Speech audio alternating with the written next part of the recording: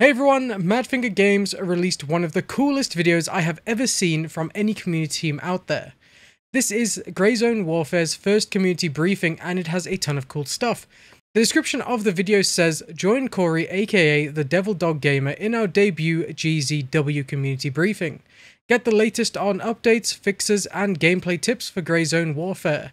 Learn about community source solutions and effective teamwork strategies for a better gaming experience. Dive into ballistic mechanics and ammo selection insights tailored to your weapon arsenal. Your voice matters, join the conversation on Discord, and shape the future of GZW. Stay tuned for more updates and announcements in our next episode. Now, I don't know how many of these they're going to release, is it like every 1 week or every 2 weeks or every month?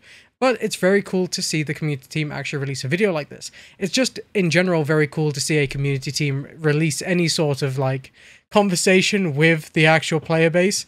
Some companies out there, not looking at you specifically, Bungie, are not so good at this at times, but they are working on it, so that's a good thing to see if you're a Destiny fan. But for us right now, Madfinger Games is pretty much hit the nail on the head. They're doing a great job at this. So let's check out the video and see what they have in store for us. Hello Grey Zone Warfare fans, I'm Corey, better known as the Devil Dog Gamer, one of the community managers here at Madfinger Games, and I'm happy to bring you our first community briefing. In this briefing, we focus not only on the game, but also on the community, answering questions, highlighting achievements, and helping you better understand Grey Zone Warfare. Since day one, we have released 3 hot fixes, which covered everything from server crashes to GPU crashes, also adding the ability to wipe your character to change factions to play with your friends, and also solve the pesky no-head container issues that plagued many of our users. Along with that, we are also working on our first patch with a long list of fixes. If you are having issues of any kind in Grey Zone Warfare, we have a large topic sheet that lists all the fixes the community has found, from everything from disconnects to performance increases. While we can't guarantee that these fixes will work for everyone, we have had many reports that these fixes have either solved or improved the gameplay for them. This is only a temporary solution, as we are working hard on optimization and server fixes to get everyone running and enjoying Grey Zone Warfare. We at Madfinger are committed to getting everyone in GZW and having all players have an enjoyable experience. If you've been logging hours in GZW, you might have heard this a few times. Negative. All birds are in the air.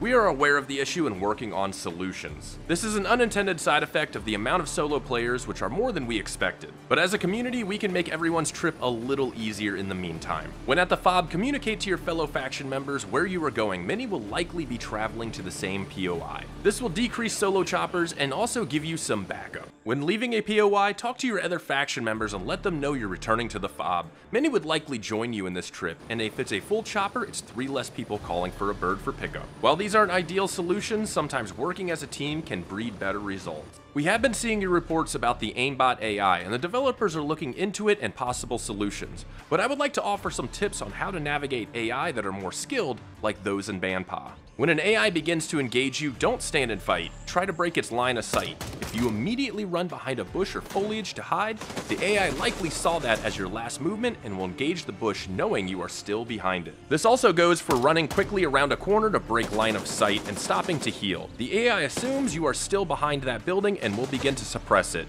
likely leading to a death. Instead, break line of sight and continue to put more cover and concealment between you and the engaging AI.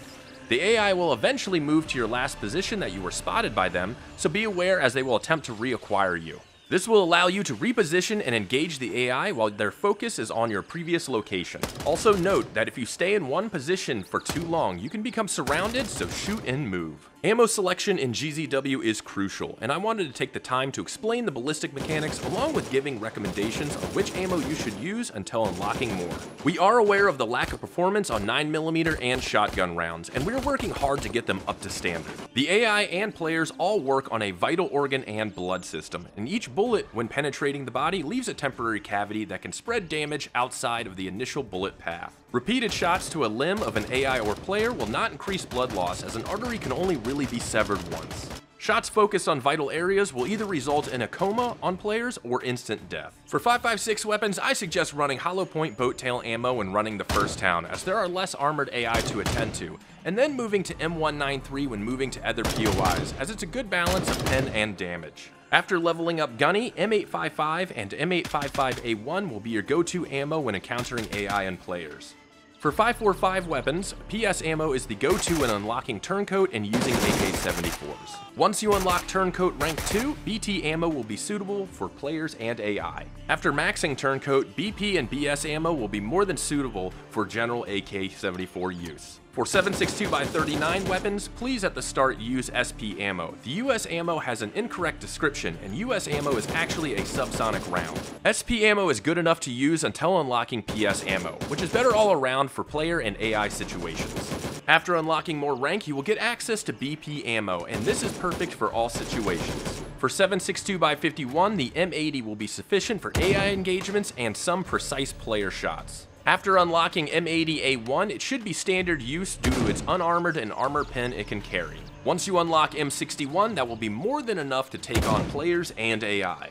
For 7.62x54R, you will only have access to LPS at the start, which will handle AI with ease and even take on players with well-placed shots. After Artisan rank 2, you will get access to 7N1, which will increase lethality against players. When you unlock Artisan rank 3, you will get access to 7N13, the AP round of the series. This will become your go-to not only against AI, but armored players as well.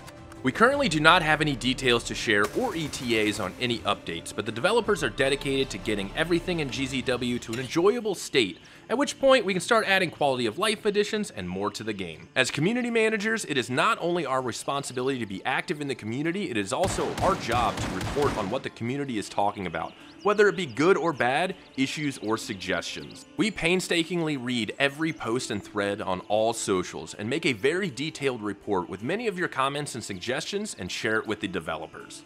I can promise your voices and concerns are not going unheard.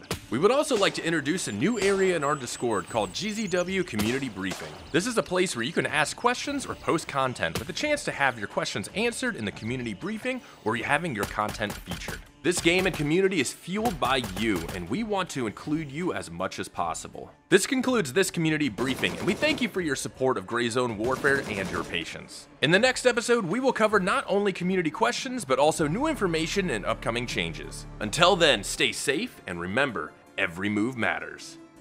Okay, so that was a really cool video, and I think Corey did a fantastic job there. I really liked the segment about discussing ammo and how it actually works in the game. Giving recommendations is a great way to go, especially for a lot of new players who are struggling. I might actually turn that into my own video, so if you guys are looking for a very quick video on ammo, make sure to keep your eye out on the channel. I think these type of videos are absolutely solid from Madfinger Games, and as long as they keep pumping this out, it's great.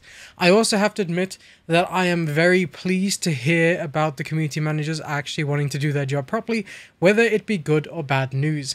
I think that makes a very big difference in the whole community management space right now, because I know there are a few that don't like to do that, but it's important to get what your players are saying, essentially.